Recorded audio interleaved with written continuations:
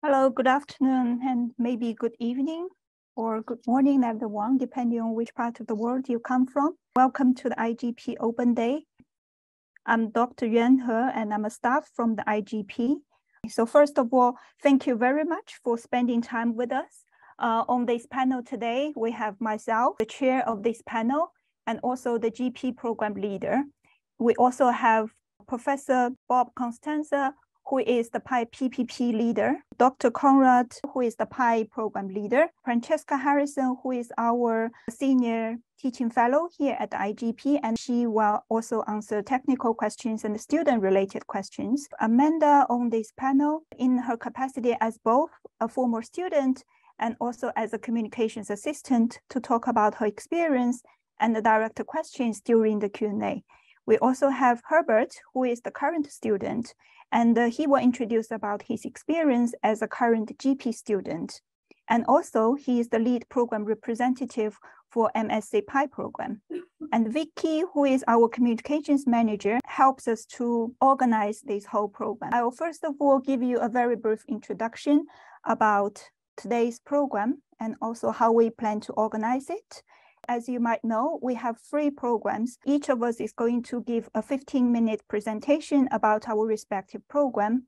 Follow that, Amanda and Herbert, as our former and current students, will talk about their studying and learning experience with us.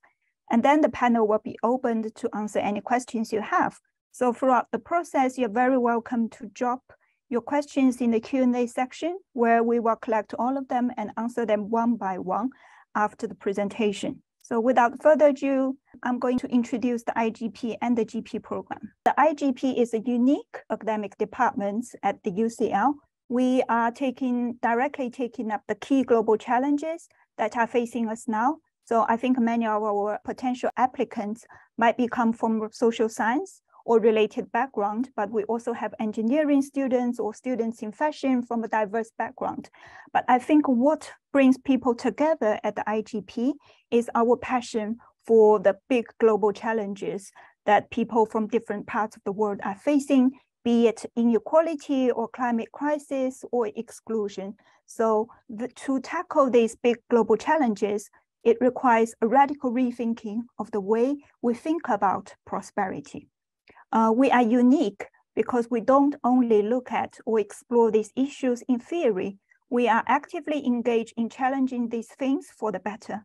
And that is the kind of engagement that influences our research and the teaching. So IGP is a research-focused institute that tries to bring up the frontier of knowledge to our teaching programs. So you are embedded in the kind of a very embedded teaching and learning environment supported by our research. So we are also unique because of our transdisciplinary approach to these challenges. We have people from a range of discipline backgrounds, as you can see from the panel today, because we are going to introduce about ourselves later on. But we are working together on the real-world issues to solve them. So what brings us together is our recognition that we have to move on from orthodox ideas of economic growth and GDP to deal with these challenges, which are huge. And as you can see from here on the slide, a quote from our founding director, Professor Herbert Mensuoh: prosperity isn't just about improving GDP. You also need to fight inequality, promote social cohesion, safeguard environment, and provide education, health, and that decent employment, and giving people hope for the future. It's not a big problem if you don't understand what exactly global prosperity means. And many of our students also, it is an ongoing process. So once you join the IGP, it is an ongoing process where we'll take on board our students to explore what IGP actually means for people come from different backgrounds together in this process. That is why your unique experience and also your lived experience would be a great contribution once you join the IGP. So as you can see from here, we currently live in a world where rampant economic growth and consumption has not only failed to address the critical challenges of the day, but rather is the driver of such problems, right? So this is a slide with the latest information about world inequality in terms of income and wealth. As you can see from the slide, in 2021, the richest 10% of the global population currently take home 52% of the total income. The poorest half of the global population only earn just 8%. And this is the global average, and the situation might be even worse for some certain countries.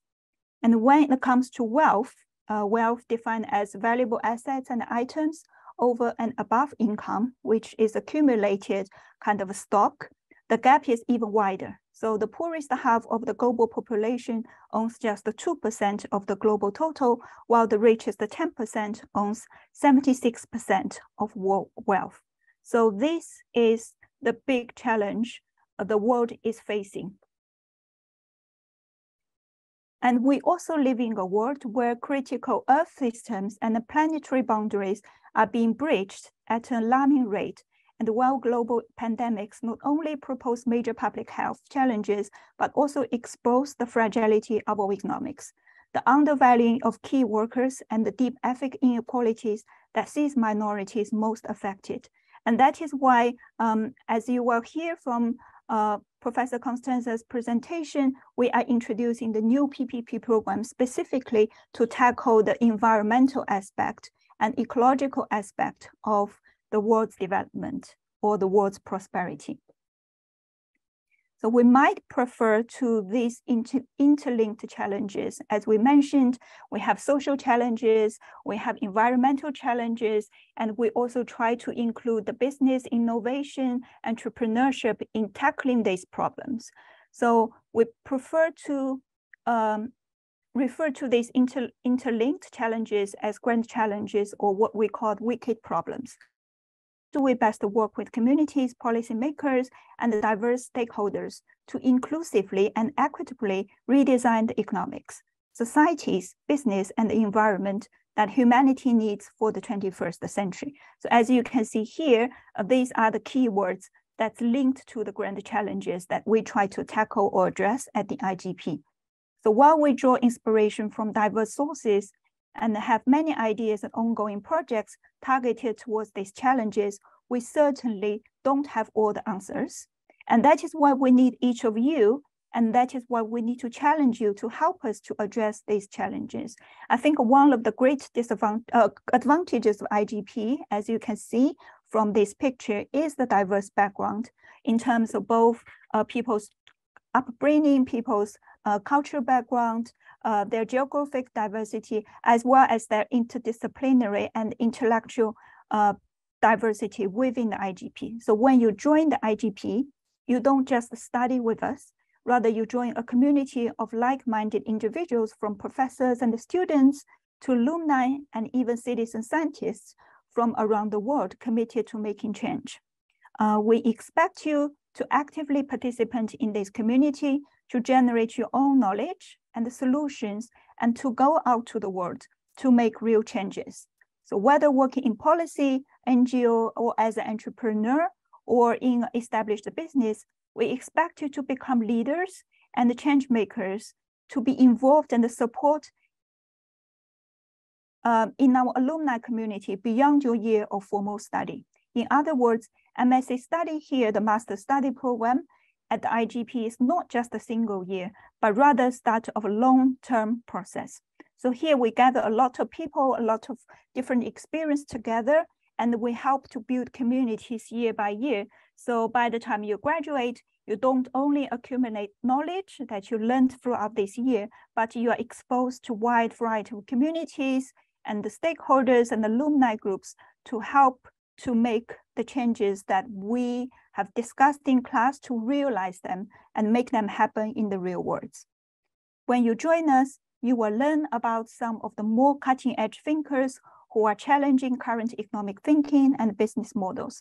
So here you can see this is a publication from the IGP's working paper series, and this is an article co-written by Professor Herbert Mensuoh, who is our founding director, and Dr. Konrad Miciukiewicz, who will be teaching you on various classes about the prosperity-related theory. And here, we will also invite you to become involved with ongoing IGP research, working with citizen scientists from around the world and in the UK.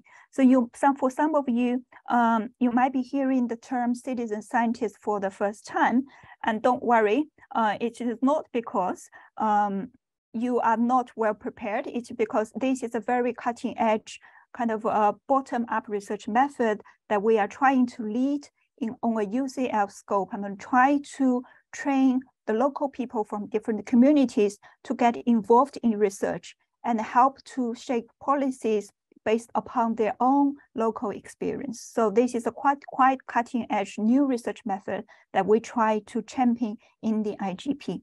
And as you can see, we have flagship projects almost all across the world. Here is a picture of our project in Kenya.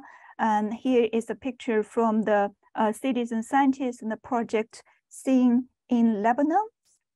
We also work with entrepreneurs on our Fast Forward 2030 program to address the grand challenges from the ground up, but mainly from an entrepreneurship perspective. We also expect you to draw on the deep experience of our major prosperity collabs. So these collabs are location and community-based projects to deliver prosperity results with the community. So these are individual research projects, but all linked together under the prosperity umbrella. So these collab projects, which aims to work with citizens and stakeholders to develop and co-design new vision for prosperity. So they include the PROCO UK and the flagship London Prosperity Board. So this is based upon the development of the East London, which hosted the London Olympic Games back in 2012.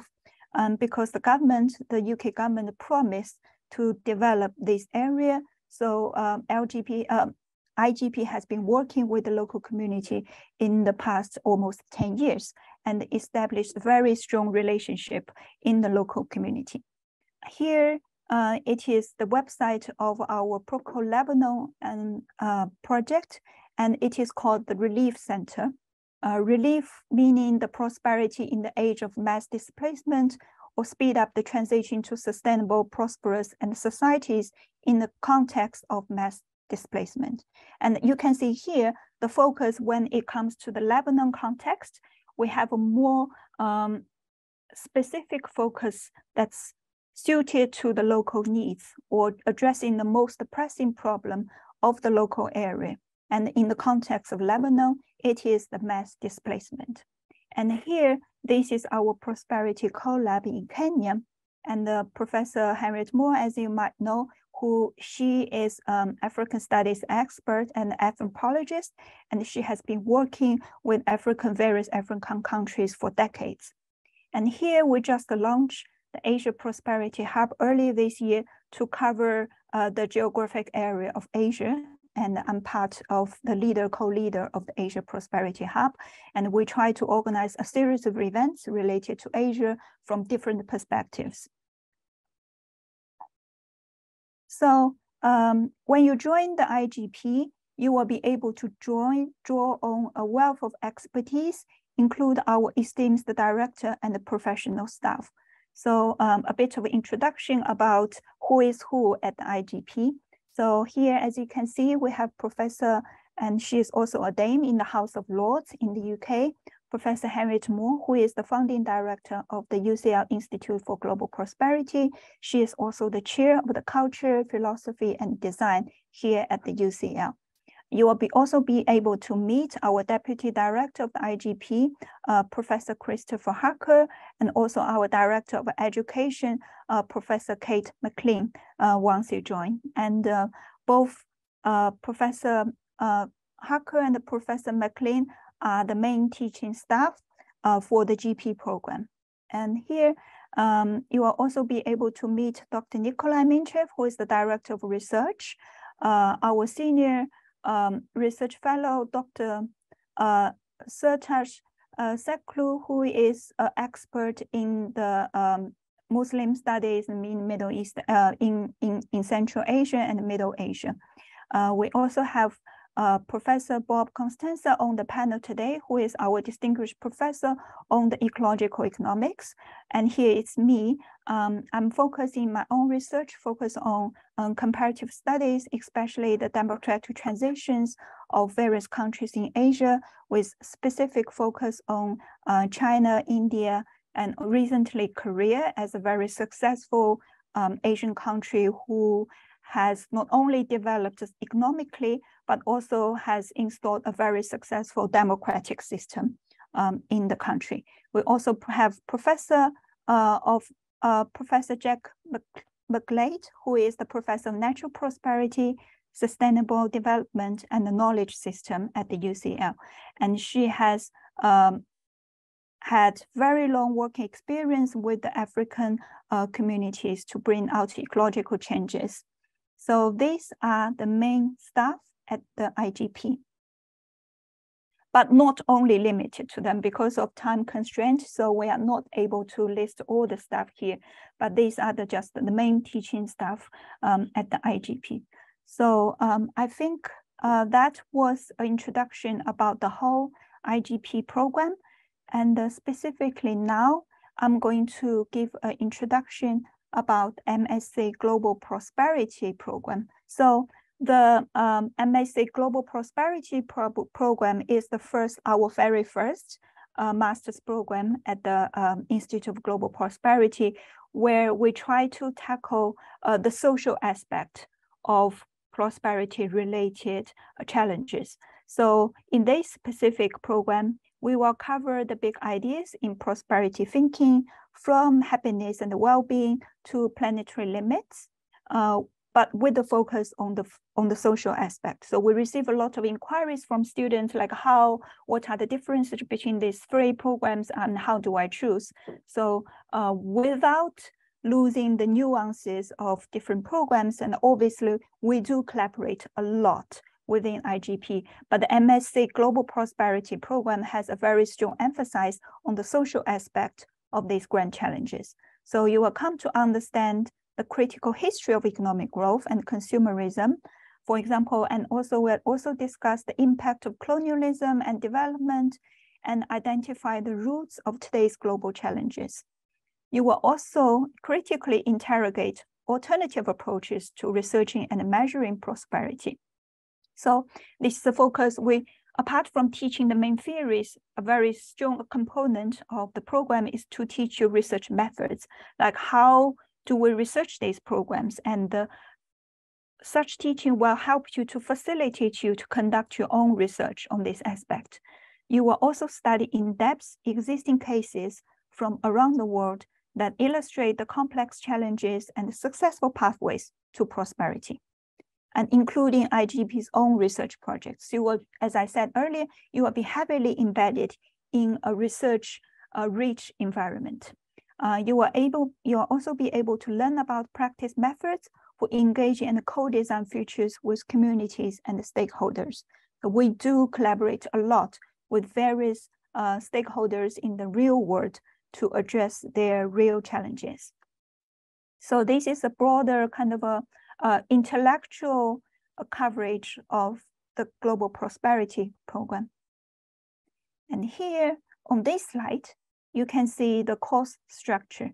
So as you, for those who are not quite familiar with the UK educational system, so here in the UK and especially at UCL, we have 3 different terms. Each term will cover like about two to 3 months, depending on different semester, depending on different terms. So throughout the program, you will study 180 master level credits in total, and it comprising of 2 credit core modules in each main term, plus 1 optional module. So to put it simply, so in term 1 and in term 2, you are required to take 3 different modules, and 2 of them are compulsory, which is provided by IGP. And you have the optional module that you can choose from. So you can either choose an internal module, and we do provide a variety of choices at the IGP. So you can choose from the courses that we provide at the IGP, or you can go beyond the IGP and collaborate and also learn from other UCL departments. For example, in previous years, we have students who choose courses from the business school, from Department of Public Policy, for example, or international relations, or politics, or even culture studies. So these are all options that's available to you for the optional module. And in term 2, it's the same kind of format. So 2 compulsory modules from the IGP and 1 optional module that you can focus on depending on your own personal interest. And starting from term 2 and the term 3 especially, you need to write a dissertation that is about 12 to 15,000 words. And you will then, and this whole dissertation will undertake a major 90 credit with a specialist personal supervisor. So this is really the opportunity where you can combine all the knowledge that you've learned at the IGP with the focus of your personal interest as reflected in your personal modules, and bring all this knowledge together to conduct a piece of research that fits your own interest, and under the guidance of a supervisor, either from the IGP or from UCL. And in very rare cases, if you are successful, you can contact even an external supervisor to do your dissertation.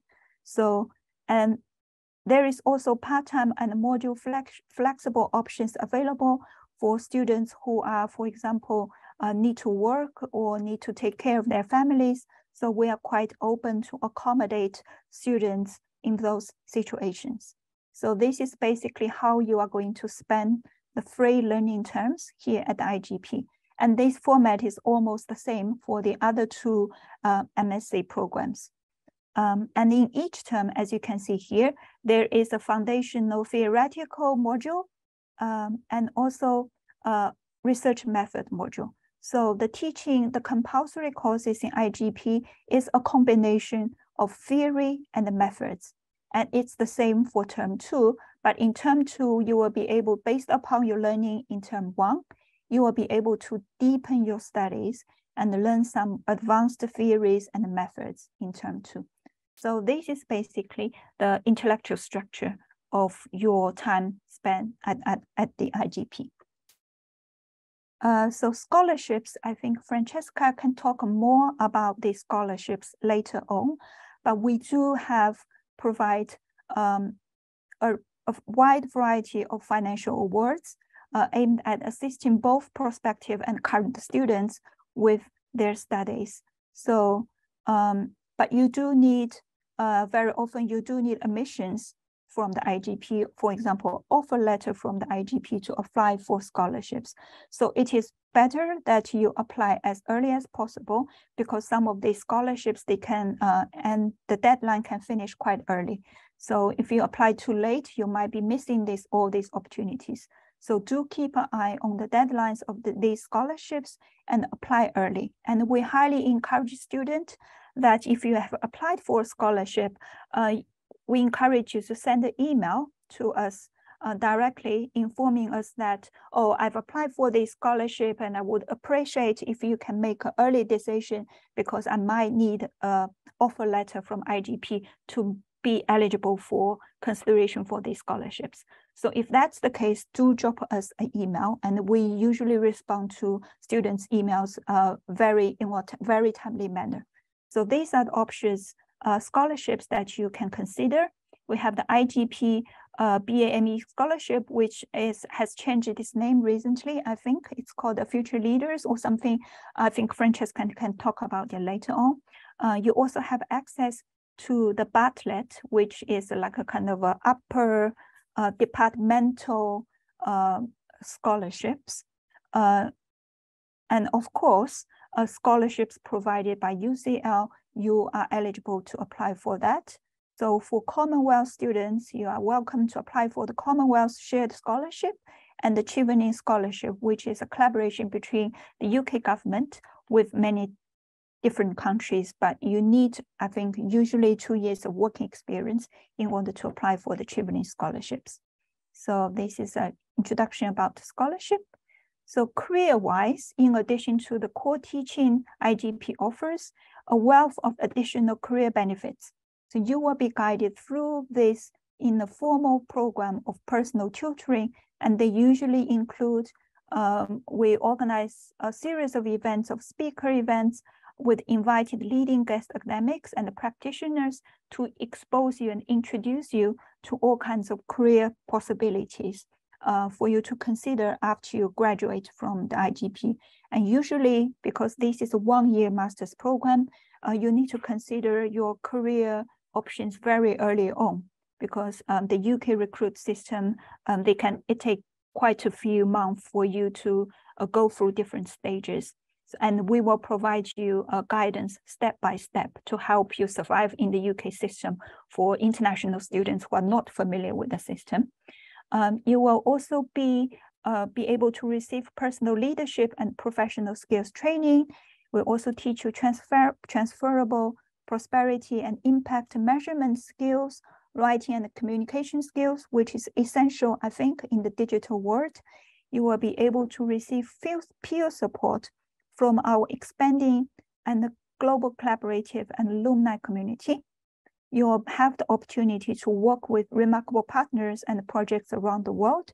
You will also have multiple opportunities to develop your own way to make a difference, which is quite relevant for students who are already running their own business or NGOs or institutes, I think, which is quite relevant for the PI program. Thank you for listening, and here is a list of useful links that you can explore further. So that will be my part of the introduction, and I will now introduce Professor Bob Costanza to introduce the PPP program. Thanks, Yuan, for that introduction. I think you covered a lot of what people need to know about IGP and the Global Prosperity Program, and I'm going to share my screen now with you about the PPP program. So Ida Kubishevsky will actually be leading this program.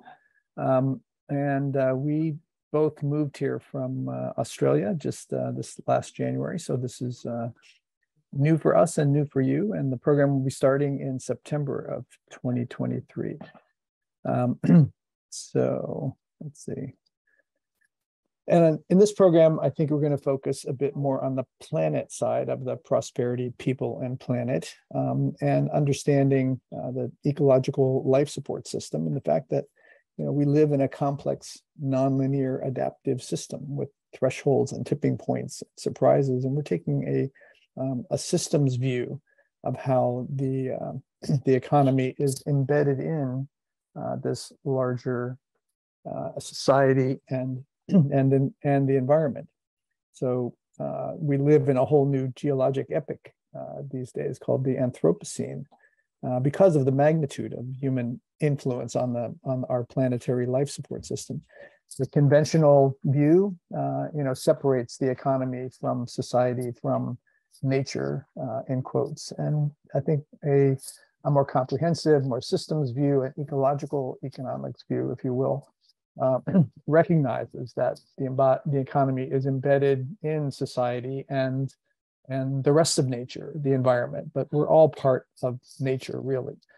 So I think this, in the Anthropocene, this new view of the economy and its role, its position in the rest of nature is essential, really, if we're going to achieve prosperity, global prosperity, sustainable well-being, the kind of world that we all want.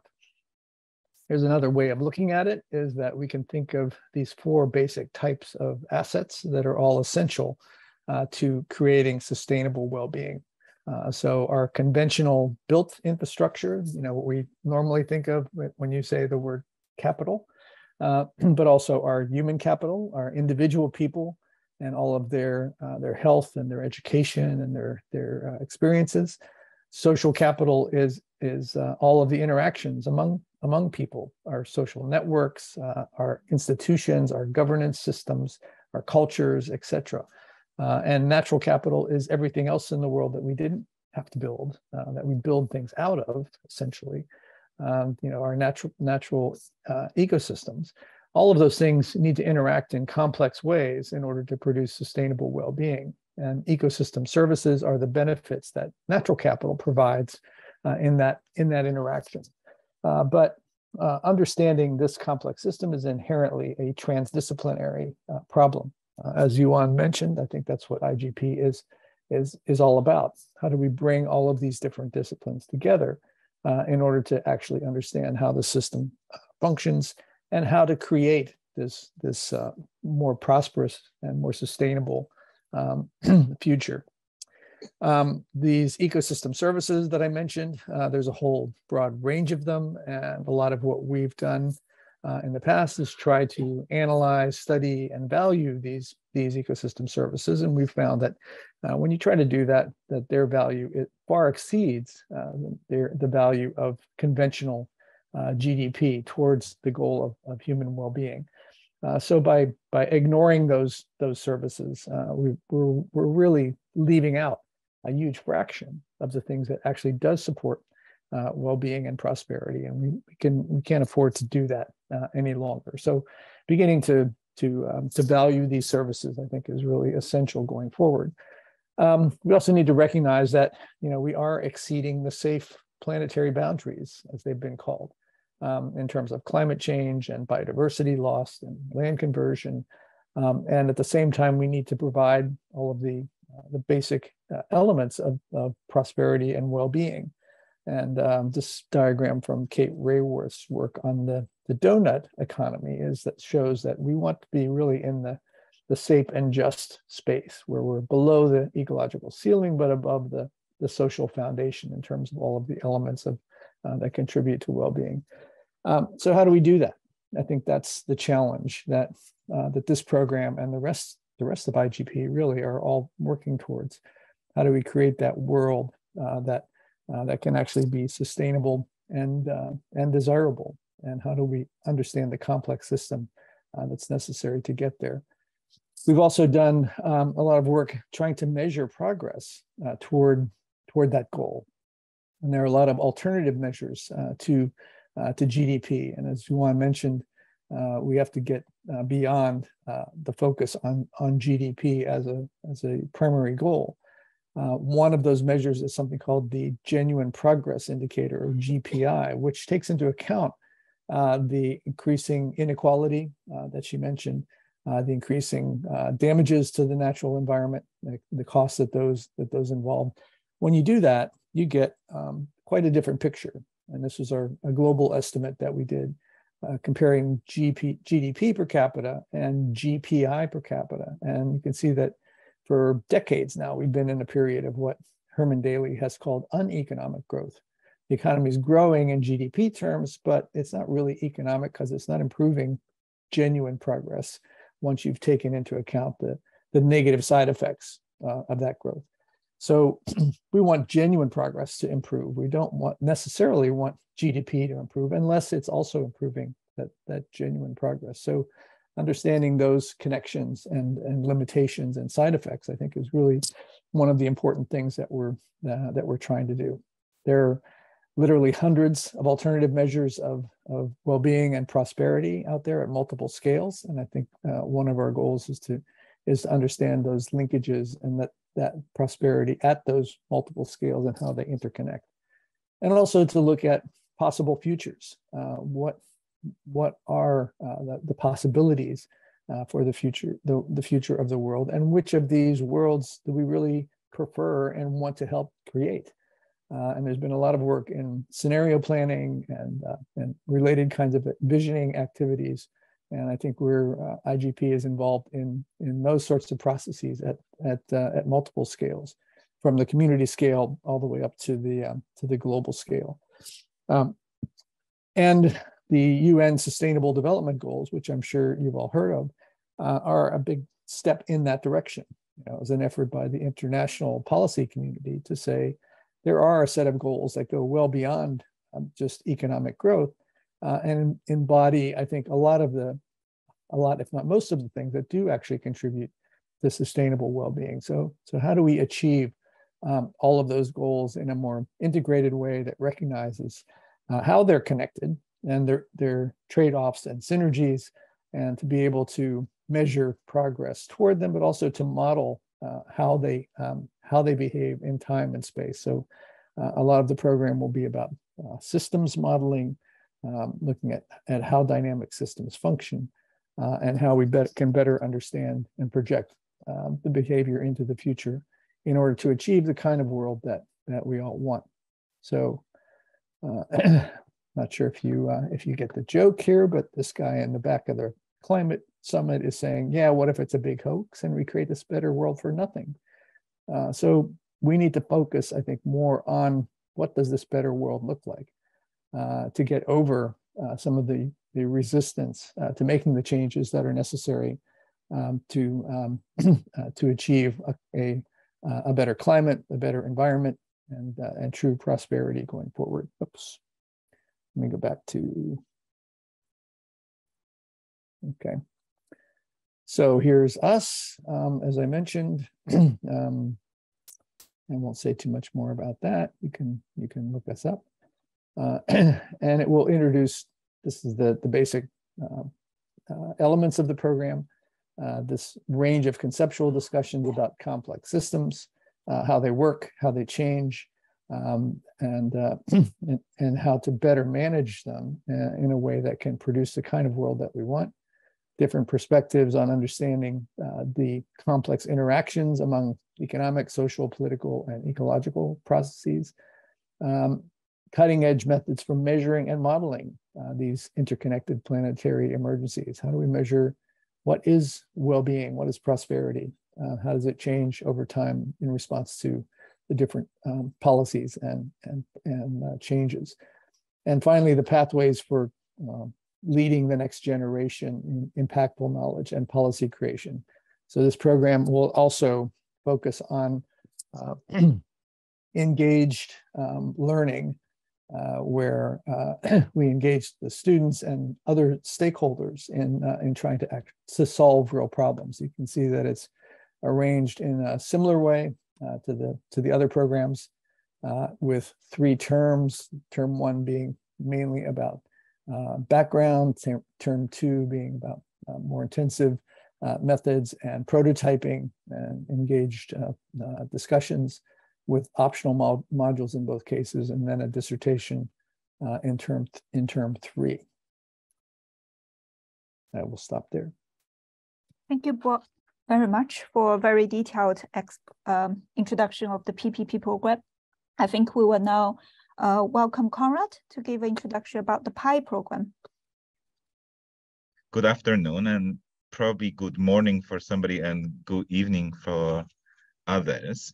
I'm one of the 2 colleagues on the MSc Prosperity, Innovation and Entrepreneurship program. My name is Konrad Miciukiewicz, and together with my colleague, Dr. Onia Idoko, I lead on the MSc PI program. And as part of our team, we also have a wonderful associate lecturer called Mara Torres Pinedo, and senior teaching and learning administrator, Francesca Harrison, as well as a number of PhD students who help in the delivery of the program. And these include Peter Hirakunakutul, Carmen Abuamra, and Natalie Garland. Some of our sessions are also delivered by external colleagues who are either academics or practitioners. And amongst others, we have an honorary lecturer, Solveiga Pakstaite, who is an innovator and a designer who invented a bioactive food security label. And we also have on our program Dr. Tuka Toivonen, who is a reader at Central St. Martin's College. As part of our program, what we are trying to do in our research and in teaching practice together with our students, we try to solve wicked problem through entrepreneurship and innovation. And both Yuan and Bob have already mentioned some of these problems or some of these global challenges, as you like. So Yuan addressed the issues of growing inequalities. Bob addressed issues of climate change.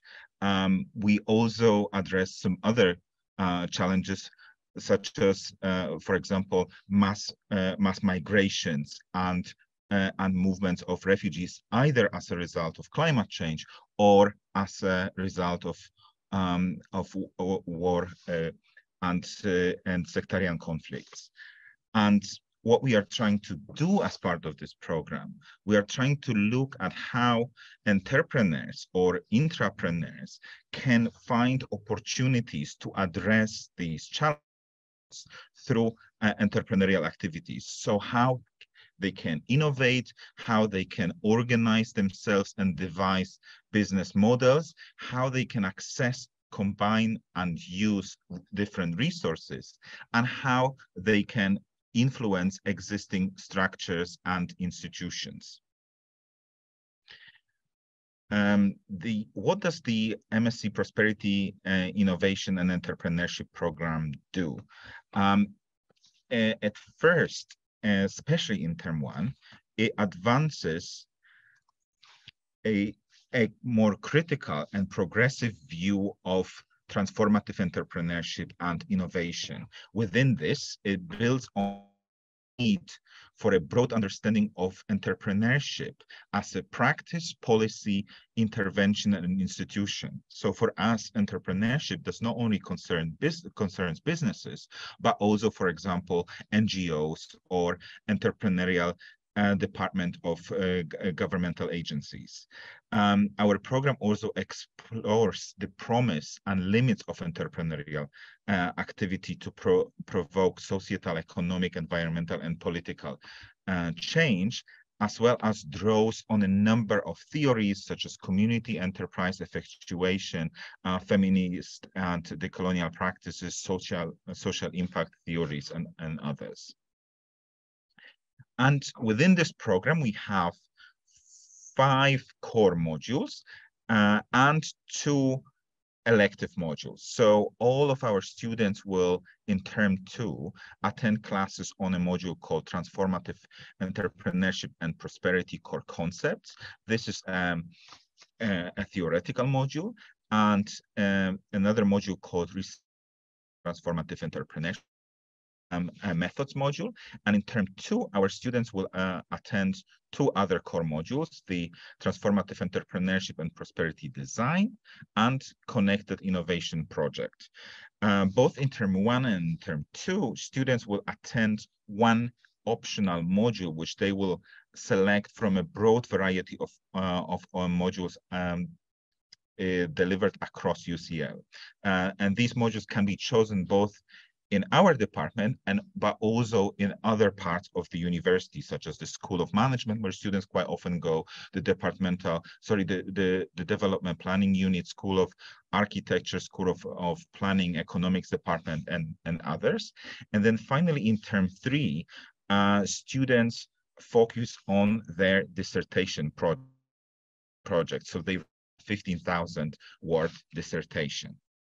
And the more detailed breakdown of our program actually divides the program into 2 terms that look at different aspects of entrepreneurship and innovation, as you like. So in term 1, we specifically focus on academic knowledges. So we focus on academic theories and on social science and social science methods. So as part of the module called Transformative Entrepreneurship and Prosperity Core Concepts, we look at different concepts of transformative entrepreneurship, or related concepts to transformative entrepreneurship, such as social enterprise, sustainable enterprise, community-based enterprise, and others. And we also teach our students methods of social inquiry. So within this, students learn quantitative methods, qualitative methods, how to use them in specific entrepreneurial contexts, either to research entrepreneurship or or to streamline entrepreneurial practices. In term 2, we focus specifically on applied methodologies and on practices. So there are 2 modules in term 2, and one of them is called Transformative Entrepreneurship and Prosperity Design. And as part of this module, you take the knowledge from term 1 to design your own enterprise, starting either from one of the global challenges or from a sustainable development goal. You will work in groups to design an enterprise that will address a burning global challenge. And at the end of that module, you will pitch that idea to others. And as part of the second module, which I lead, called Connected Innovation Project, you will work with either one of IGP's research teams or with an external organization who is one of our partners on a project that they are working on at the moment. So you will be onboarded on a research and innovation activity that is taking place either within IGP or outside it, and you will help the leaders of that project to address a specific innovation challenge. Last thing which I wanted to mention, last but not least, our director, Professor Dame Henrietta Moore, is also a co-founder of Fast Forward 2030, which is a network of young impact entrepreneurs in the UK, Lebanon, and Kenya. You can see here some of the young entrepreneurs. So from the left, it's another co-founder and co-chair of that network, Arthur Kay, who runs a company called BioBean that turns coffee waste into energy, as well as another company called Skyroom that builds homes on top of London's commercial and housing properties. And then to the right, you see Solveiga Pakstaite, who also teaches on our program, whom I mentioned earlier, and Olivia Sibony, who is one of the impact entrepreneurs helping to different enterprises to access funding and network. And that is everything what I had prepared for you, and I'm looking forward to addressing any questions that you might have. Thank you, Konrad, for the very comprehensive introduction. And by this point, we have already talked about the 3 kind of programs IGP offers at the master's level for you to choose from. And we do receive a lot of inquiries, I think, gradually in recent years as we develop from students about how to choose and what are the differences between these programs. And I hope you by now have a better idea about their respective focus. But if you have further questions, and if there are places where we didn't explain very clearly in the introduction, you're very welcome to drop your comments or questions in the Q&A section. So now we will invite our former student, Amanda, and our current student, Herbert, to give an introduction or talk about their learning and student experience with IGP. Thank you, Yuan. So, hello everyone. My name is Amanda. I was a PI student in the 21st-22 cohort, and I came here through the Chevening Scholarship. I came from a business management background with a fashion diploma and bachelor's degree in entrepreneurship, and I established a wedding gown brand upon my graduation. When I wanted to adopt sustainable practices for my business, I faced challenges because the market awareness is low in my country, and there was a lack of entrepreneurial ecosystem in the sustainable fashion sector to support my journey, as well as other resources. And I found that London, the melting pot for diverse entrepreneurs from all over the world, is definitely the place to learn about sustainability and entrepreneurship. And choosing the PI program at the Institute for Global Prosperity is the best decision for me. The lecturers are knowledgeable, they offer fresh perspectives. The lectures and discussions taught me to be critical in examining prosperity and innovation in the context of my country and particularly in my respective field, as well as finding my own definition of transformation and prosperity. And there are guest lectures from renowned speakers. I think Konrad has mentioned some of them, the founders of social entrepreneurs, and we get to talk with them, which was amazing. They came from across disciplines, so really it kind of like gave you fresh perspectives whenever someone came in and talked. And these are really helping me to find practical solutions to the grand challenge I was facing related to my sustainable fashion business. And then in term 1, we are taught about the theoretical foundations. And in term 2, we get to work on projects, as mentioned earlier. And I work with multi-aid programs, the Syrian refugee-led NGO based in Lebanon for the Connected Innovation Project module. And then we also pitched a transformative social enterprise idea together. I pitched it with my team in the Transformative Entrepreneurship and Prosperity Design module. And in term 3, I can use my knowledge to research the specific problem I was really curious about, which was about the challenges and opportunities of the sustainable fashion entrepreneurial ecosystem in Indonesia, where I came from. And so those experiences, in addition to my extracurricular at the UCL Innovation and Enterprise, enhanced my entrepreneurial skills and helped me to create a feasible plan for my future in a realistic and sustainable way that considers all aspects of a business from the people, planet, and prosperity point of views. And so I'm now working as a communications assistant at IGP, and I plan to pursue my passion in the creative industry while integrating the values and insights I've learned during my studies here at IGP. And I think that's it from me. I'm going to hand it over to Herbert, who is going to share his experience as a current student. Thank you very much for that, Amanda. Yes, hi everyone, my name is Herbert. I'm a current student on the Global Prosperity program, and I guess I'm a current student, and I guess what kind of attracted me, so I come from a politics background, politics and international relations, and I guess what attracted me to this course was that it was so like transdisciplinary. So across my time at undergrad, I had kind of come across like a multidisciplinary, but most of it was just the one disciplinary. But coming to this course, when I was researching it, I actually saw, wow, I can learn so many new things that I didn't think was like possible.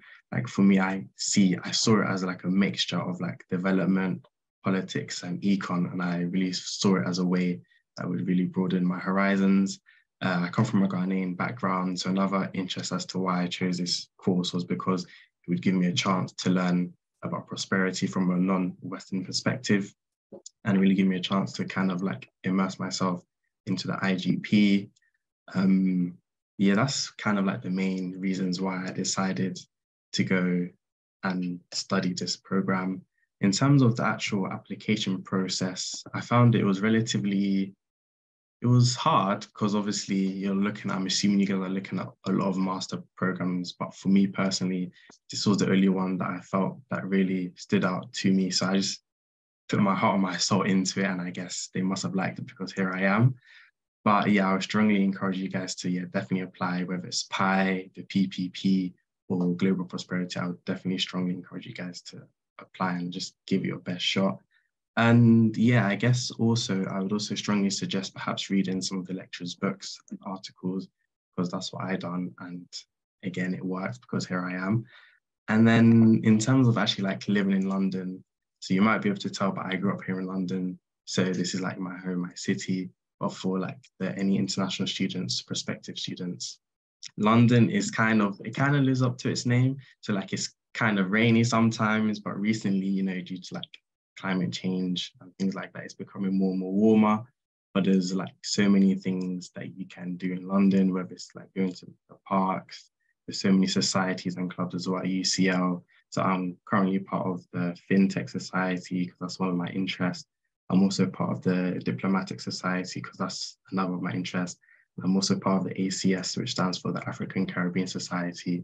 And it's just little things like that UCL offer and the IGP also offer, which just helps you, you know, build that community and that homely feel. So it's like your home away from home, if you get what I'm trying to say.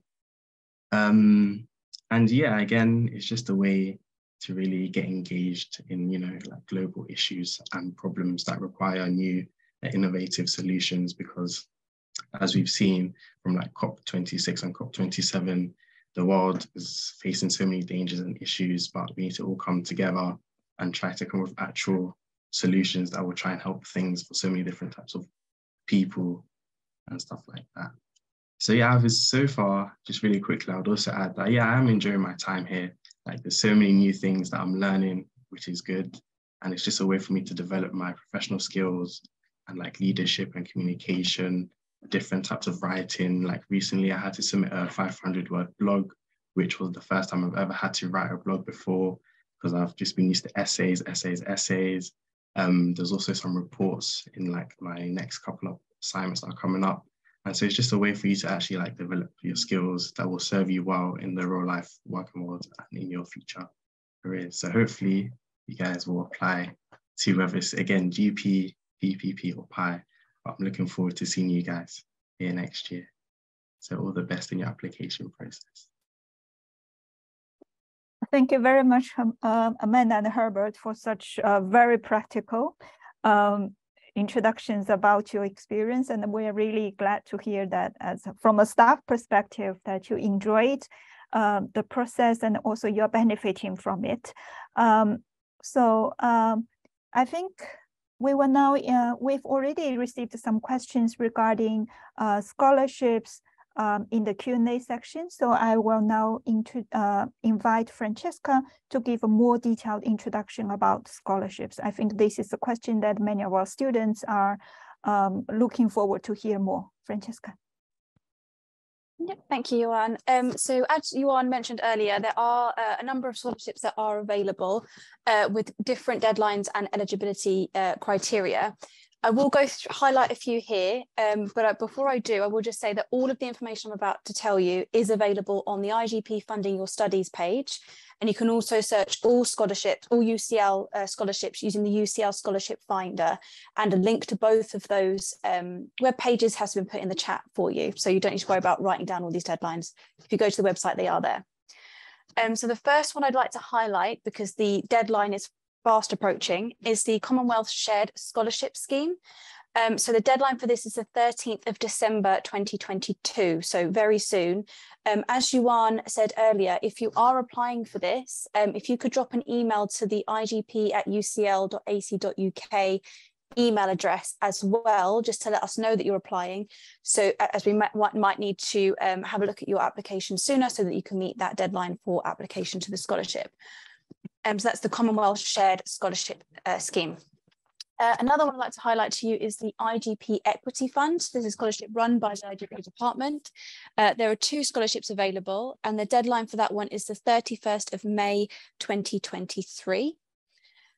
You can also apply for the Bartlett Promise Master's Scholarship, which again, the deadline for that is the same. It's the 31st of May 2023. There's also the Bartlett Promise Sub-Saharan Africa Master's Scholarship, and that will be open from the 15th of February, and it will close on the 31st of March 2023. There's also the UCL Master's Bursary. The deadline for that one is Thursday, the 8th of June 2023. And there's the UCL Global Master's Scholarship, and the deadline for that one is Thursday, the 27th of April, 2023. And as I said, all the criteria for being able to apply for those and the deadlines are on those web pages. So please do go and take a look and make sure if you are applying that you get your applications in by the deadline for both your program and for the scholarship. And to finish off, I just wanted to remind everyone that applications for all 3 of our programs are now open, and the deadline for the applications is the 30th of June 2023. So that's all from me. If you've got any more questions, then please put them in the Q&A, and we'll move on to our Q&A section now, I believe. Back to you, Yuan. Yes, and I think we can now move on to the Q&A section. And Amanda, do you want to host this section? Yes, I will. Yeah. Thank you, Yuan. So we have a question here from, I'm gonna read first from Pili Valdivia. I think these ones addressed for Konrad. In your opinion, what would be the biggest difference between the IGP approach, specifically in the PI Master, with the Innovation, Public Policy, and Public Value MPA from the Institute for Innovation and Public Purpose?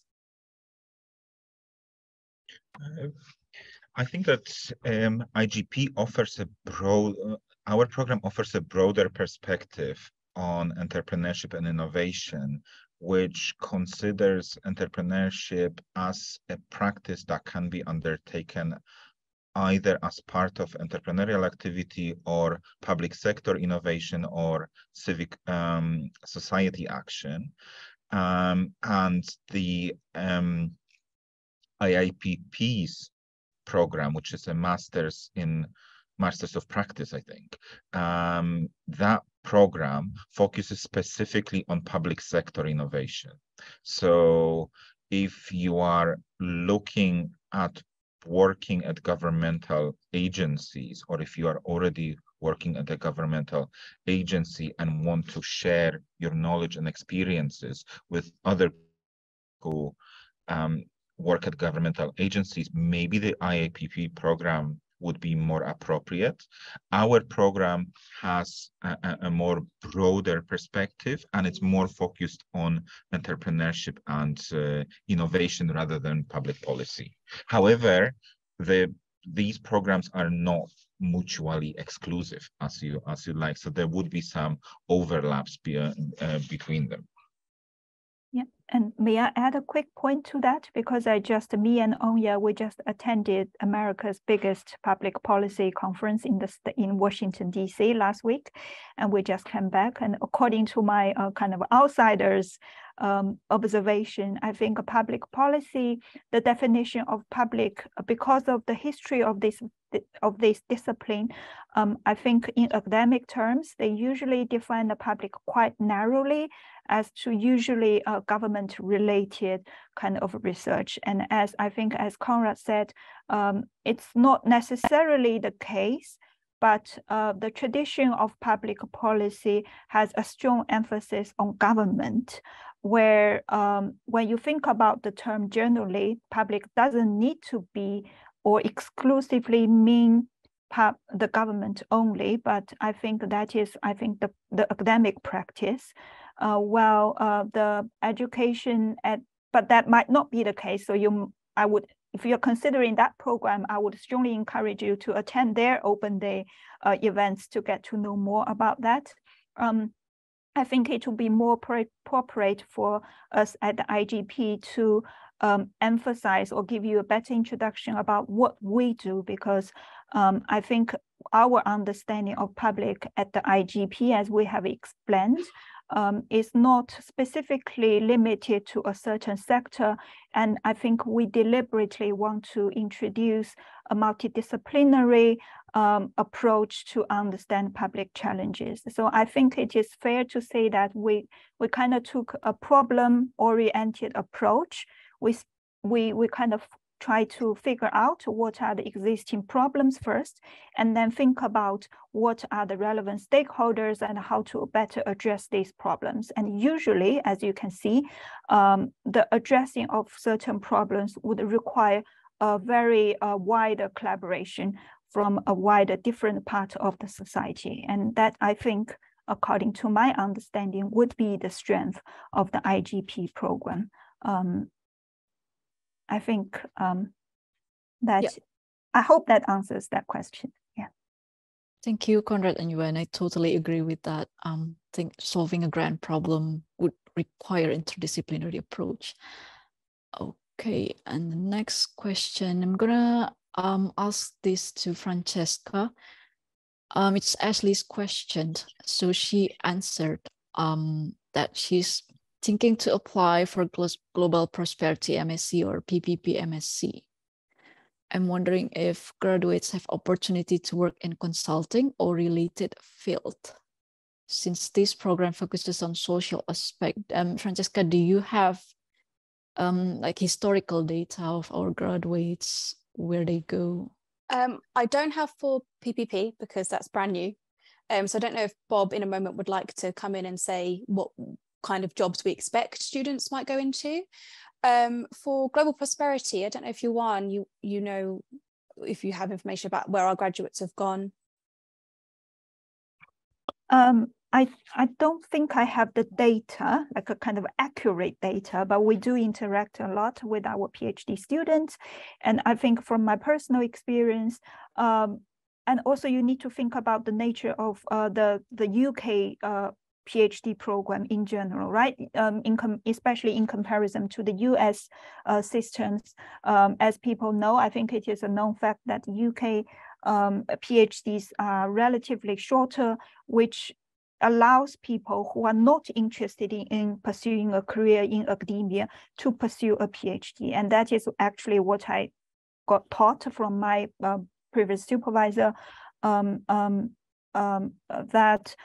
he personally, he's a kind of a traditional British, kind of quite British scholar.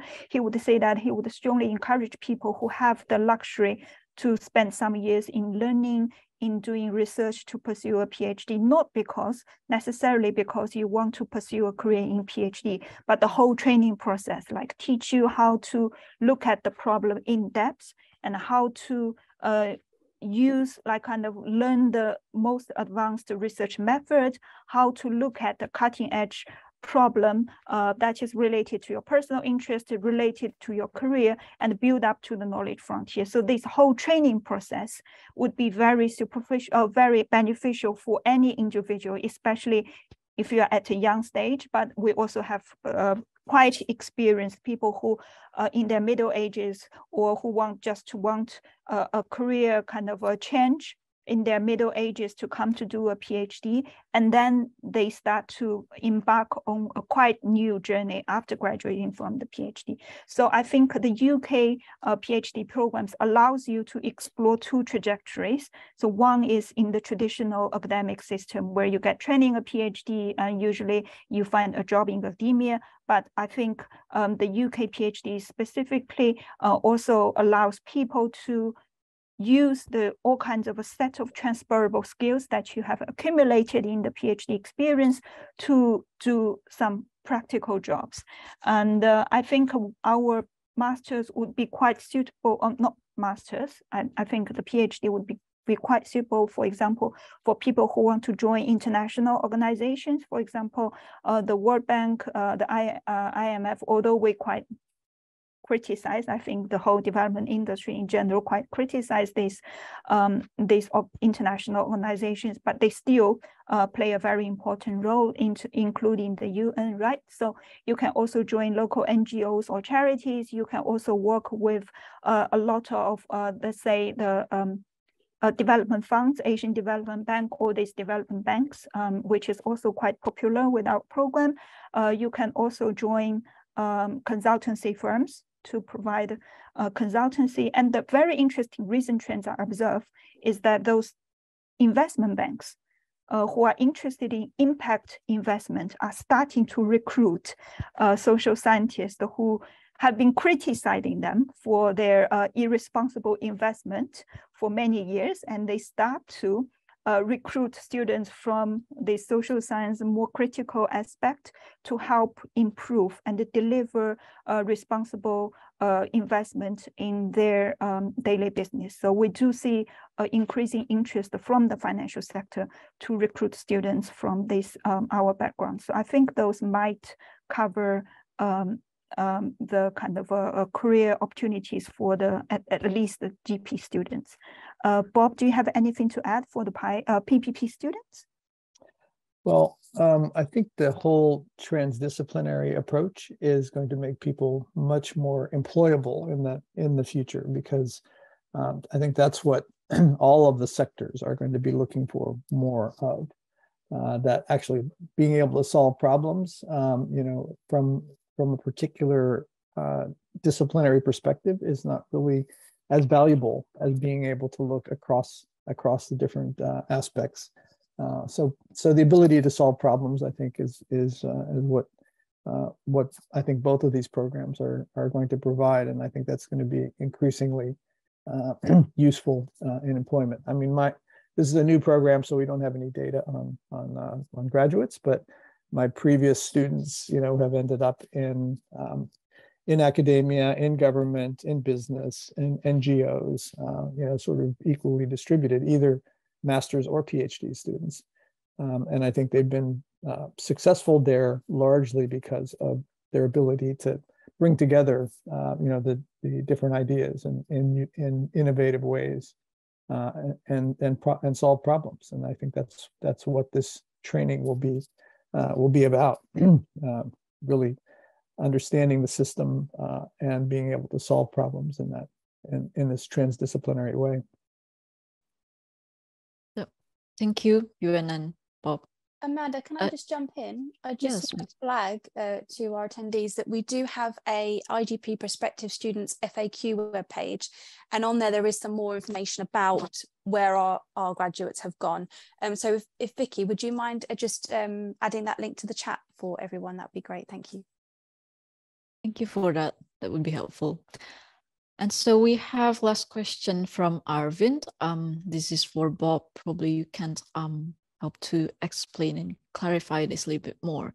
So in chapter 7 of your book, Sustainable Wellbeing Futures, you, Prof. Ida, and other co-authors surveyed 11 emergent frameworks in the social ecological literature, which correlate to various research areas. Considering this, how can the PPP Master Studies, as the more ecologically focused program, enable students from business, economics, technology, engineering, health, education, social development, and etc. background to develop disciplinary transcendence while remaining tethered to disciplinary domains? So could you talk a little bit more about how to prototype these natural prosperity and dissertation modules? How can they integrate it to their background, disciplinary, multidisciplinary background? Thanks. And I typed an answer to that question already. So if you could probably read that, but that's no worries. That's but okay. Can you elaborate more? Sure. Just a little bit, like and for example, give an example. Following up on what I was saying, how do you get this transdisciplinary collaboration to actually happen? And I think it takes more than simply lectures from different people in different disciplines. I think you have to get people working together in a sustained way to solve problems. And I think that's what our prototyping natural prosperity course is going to be, a problem-based course where we pose a problem to the class and bring in stakeholders and other faculty and try to solve the problem, to come up with innovative ways to do that. And we've done this sort of course many times before, and it's always an interesting and engaging experience for the students, because you're not just being talked to, you're being engaged in solving those problems. So I think that's really the way to do this transcending disciplinary transcendence. I like that term. Yeah. Maybe may I add a point to that? I'm really, really glad to see that our potential students getting themselves familiarized with what staff at IGP are doing, and closely follow. Maybe you can also subscribe to our newsletter if you're interested. And even if you don't come to join the IGP, you're still very, very welcome to get in touch with us and stay kind of informed about the activities we do. And especially if you are thinking about applying, try to demonstrate very strongly in your personal statement that your personal understanding of any of the program that you are applying to. For example, if you have read Bob's books or articles or any of the stuff like academic work, do remember to mention them in your personal statement, because we do want students who are engaging with us, who have genuine interest in our programs. And I think that would bring a much more enjoyable kind of interactive relationship between the teaching staff and the community at IGP and the students yourselves. So I would, don't use those kind of a generic kind of a personal statement where you think that, one template might fit different programs. But usually if you want to increase your chance of success, we would encourage you to do some research and make sure that you will be a good fit for our program, and state very clearly why you want to apply to these different programs and how the program can benefit you based upon your personal interest, your past experience. So do make the effort to personalize your personal statement, because we do read your personal statement very carefully, and we do value the input and your time spent on researching about our different programs. Yeah. Thank you. And I think we don't have any more questions, and it's nearing the closing time. So I think you can have closing word for now. Thank you. Yeah. So I think our panelist has introduced different aspects very well. So not too much from me, but we really appreciate the time that you've spent on attending our open day. And you have further questions, you're very welcome to email us directly at the email address that Francesca shared with you, but it's very easy. It's just igp@ucl.ac.uk. So any further questions you have, do remember to drop us an email, and we usually respond to email very efficiently. And we also look forward to seeing some of you, and hope that some of you who attend the event today will become our future students. But even if you choose not to study with us, we still welcome you to get in touch with us, stay informed, and hope that we can have other opportunities in the future. For example, we do organize a lot of kind of a public-facing lecture series, workshops, conferences. So if you're interested in any of these, you're very welcome to join. I think that's all from me. And thank you very much for attending, and thank all the panelists for spending the time to introduce our programs to our prospective students. Yeah, thank you. Bye-bye. Bye.